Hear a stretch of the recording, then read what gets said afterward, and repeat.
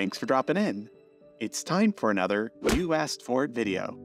In this series, I improve or remix older projects based on your requests and feedback. We have a lot of designs to cover, so let's dive in. First up, an update to the print-in-place twisty puzzle box.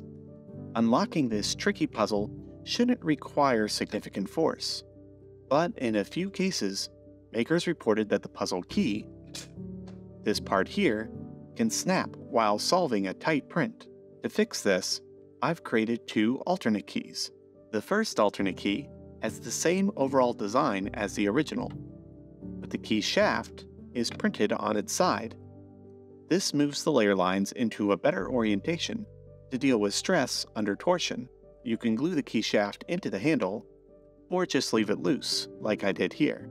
The second option abandons the original design for a simpler, flat print. It has the extra strength of the original key, but requires less filament and no assembly. The next update is based on the same project. Print-in-place twisty puzzles come in many decorative cases. Two of these case designs, a barrel and a mushroom, were inspired by my love for Nintendo games. If you liked either of these cases, but didn't want to deal with the puzzle, you can now print them as simple twist-open containers. The opening for the barrel is hidden under the first hoop, providing a nice seamless look. The top cap is removable. Glue it on for a sealed container, or remove it to turn the barrel into a pencil holder. As you'd expect, the lid for the mushroom is the cap. For this update, I used a new thread modeling trick. Without going into too much detail, this thread was created by squishing the model down in the Z-axis. Then I applied the Fusion 360 thread tool. When the model is restored to its proper height, the thread gains a steeper pitch. You can tell the difference in the side-by-side comparison with the barrel's threads. A steeper pitch is not only easier to print, it results in a lid with more vertical travel per twist. I really like this result, so there's a good chance I'll use this technique in future designs. The next update comes from my Twist Lock box series. These unassuming containers only open when you twist the decorative topper. This update adds a bolt hole to the mechanism's spring. Not only is a bolt stronger than using glue, it makes it possible to give an old print a new topper. This update is available for all the standard boxes: hexagonal, cylinder, and square. It's also available for the holiday boxes: pumpkin, coffin, present, and Easter egg. I'm really happy with how this update works with the egg. The entire mechanism fits inside this thin ring.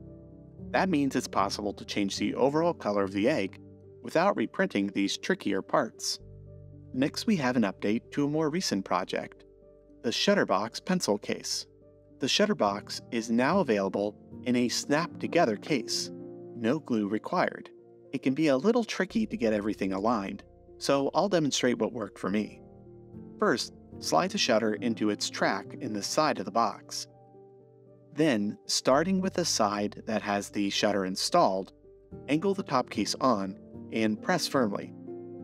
If the top doesn't snap on, the shutter probably isn't fully seated in its track. Reposition it and try it again. This version of the case also has a thicker 3mm bottom.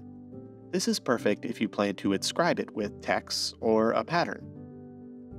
The last update is a new Shutterbox format, a simple round puck. This is a good size for storing change, random bolts, or even headphones. The shutter window and the opening are perfectly mirrored. This gives the box a nice symmetry to it. This design uses the same snap-together assembly as the updated pencil case. Once again, no glue needed.